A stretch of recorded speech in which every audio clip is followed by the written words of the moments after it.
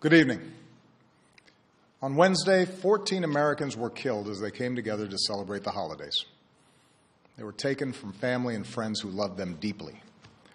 They were white and black, Latino and Asian, immigrants and American-born, moms and dads, daughters and sons. Each of them served their fellow citizens, and all of them were part of our American family. Tonight I want to talk with you about this tragedy, the broader threat of terrorism, and how we can keep our country safe. The FBI is still gathering the facts about what happened in San Bernardino, but here's what we know. The victims were brutally murdered and injured by one of their co-workers and his wife. So far, we have no evidence that the killers were directed by a terrorist organization overseas or that they were part of a broader conspiracy here at home. But it is clear that the two of them had gone down the dark path of radicalization, embracing a perverted interpretation of Islam that calls for war against America and the West. They had stockpiled assault weapons, ammunition, and pipe bombs. So this was an act of terrorism designed to kill innocent people. Our nation has been at war with terrorists since al-Qaeda killed nearly 3,000 Americans on 9/11. In the process, we've hardened our defenses, from airports to financial centers to other critical infrastructure. Intelligence and law enforcement agencies have disrupted countless plots here and overseas and worked around the clock to keep us safe. Our military and counterterrorism professionals have relentlessly pursued terrorist networks overseas, disrupting safe havens in several different countries, killing Osama bin Laden, and decimating al-Qaeda's leadership. Over the last few years, however, the terrorist threat has evolved into a new phase. As we've become better at preventing complex, multifaceted attacks like 9/11, terrorists turn to less complicated acts of violence like the mass shootings that are all too common in our society. It is this type of attack that we saw at Fort Hood in 2009, in Chattanooga earlier this year, and now in San Bernardino. And as groups like ISIL grew stronger amidst the chaos of war in Iraq and then Syria, and as the internet erases the distance between countries, we see growing efforts by terrorists to poison the minds of people like the Boston Marathon bombers and the San Bernardino killers. For 7 years, I have confronted this evolving threat each and every morning in my intelligence briefing. And since the day I took this office, I have authorized U.S. forces to take out terrorists abroad precisely because I know how real the danger is. As Commander-in-Chief, I have no greater responsibility than the security of the American people. As a father to 2 young daughters who are the most precious part of my life, I know that we see ourselves with friends and co-workers at a holiday party like the one in San Bernardino. I know we see our kids in the faces of the young people killed in Paris. And I know that after so much war, many Americans are asking whether we are confronted by a cancer that has no immediate cure. Well, here's what I want you to know. The threat from terrorism is real, but we will overcome it. We will destroy ISIL and any other organization that tries to harm us.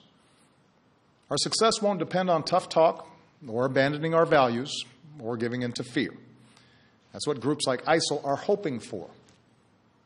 Instead, we will prevail by being strong and smart, resilient and relentless, and by drawing upon every aspect of American power. Here's how.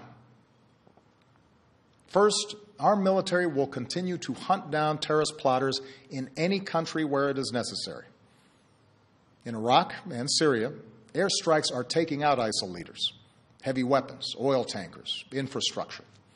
And since the attacks in Paris, our closest allies, including France, Germany, and the United Kingdom, have ramped up their contributions to our military campaign, which will help us accelerate our effort to destroy ISIL. Second, we will continue to provide training and equipment to tens of thousands of Iraqi and Syrian forces fighting ISIL on the ground so that we take away their safe havens.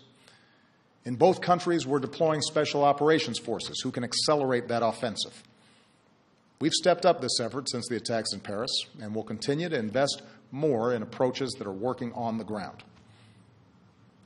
Third, we're working with friends and allies to stop ISIL's operations, to disrupt plots, cut off their financing, and prevent them from recruiting more fighters. Since the attacks in Paris, we've surged intelligence sharing with our European allies. We're working with Turkey to seal its border with Syria. And we are cooperating with Muslim-majority countries and with our Muslim communities here at home to counter the vicious ideology that ISIL promotes online. Fourth, with American leadership, the international community has begun to establish a process and timeline to pursue ceasefires and a political resolution to the Syrian war. Doing so will allow the Syrian people and every country, including our allies, but also countries like Russia, to focus on the common goal of destroying ISIL, a group that threatens us all. This is our strategy to destroy ISIL. It is designed and supported by our military commanders and counterterrorism experts, together with 65 countries that have joined an American-led coalition. And we constantly examine our strategy to determine when additional steps are needed to get the job done. That's why I've ordered the Departments of State and Homeland Security to review the visa waiver program under which the female terrorist in San Bernardino originally came to this country.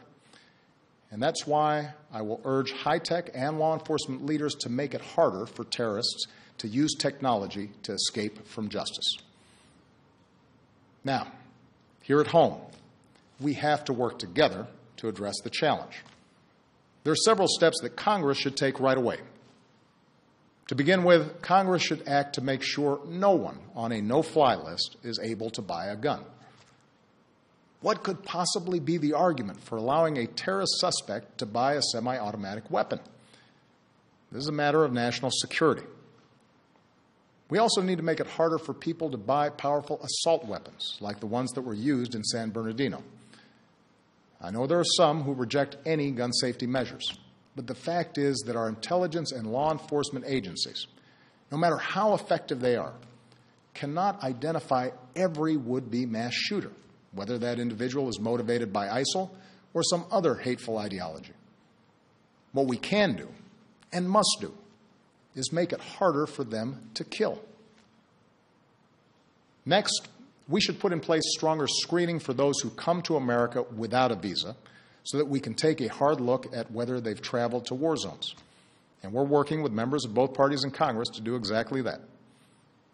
Finally, if Congress believes, as I do, that we are at war with ISIL, it should go ahead and vote to authorize the continued use of military force against these terrorists.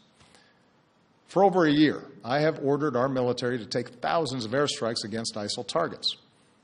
I think it's time for Congress to vote to demonstrate that the American people are united and committed to this fight.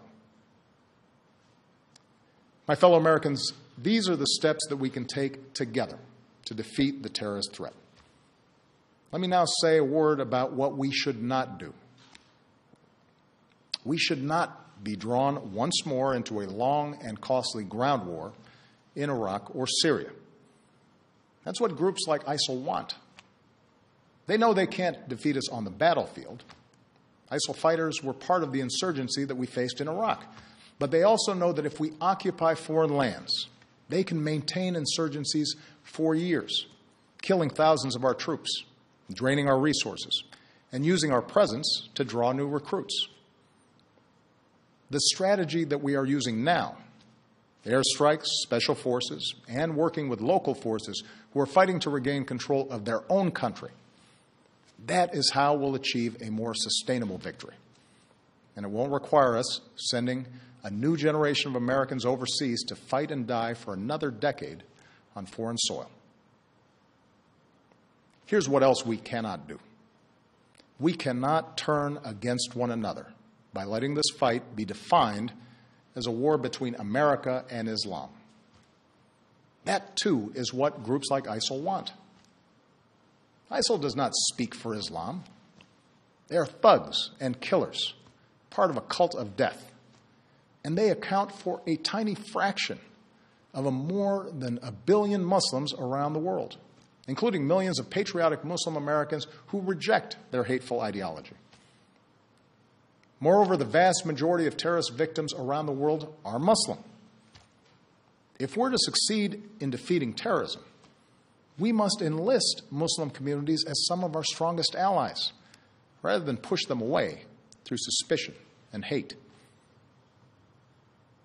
That does not mean denying the fact that an extremist ideology has spread within some Muslim communities. There's a real problem that Muslims must confront without excuse.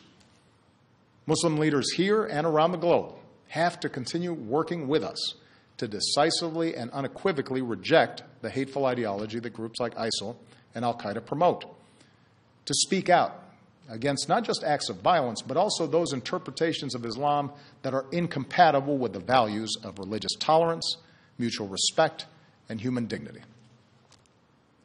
But just as it is the responsibility of Muslims around the world to root out misguided ideas that lead to radicalization, it is the responsibility of all Americans, of every faith, to reject discrimination. It is our responsibility to reject religious tests on who we admit into this country.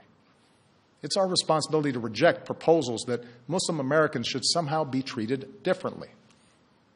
Because when we travel down that road, we lose.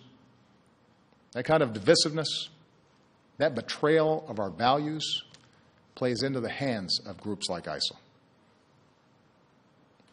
Muslim Americans are our friends and our neighbors, our co-workers, our sports heroes.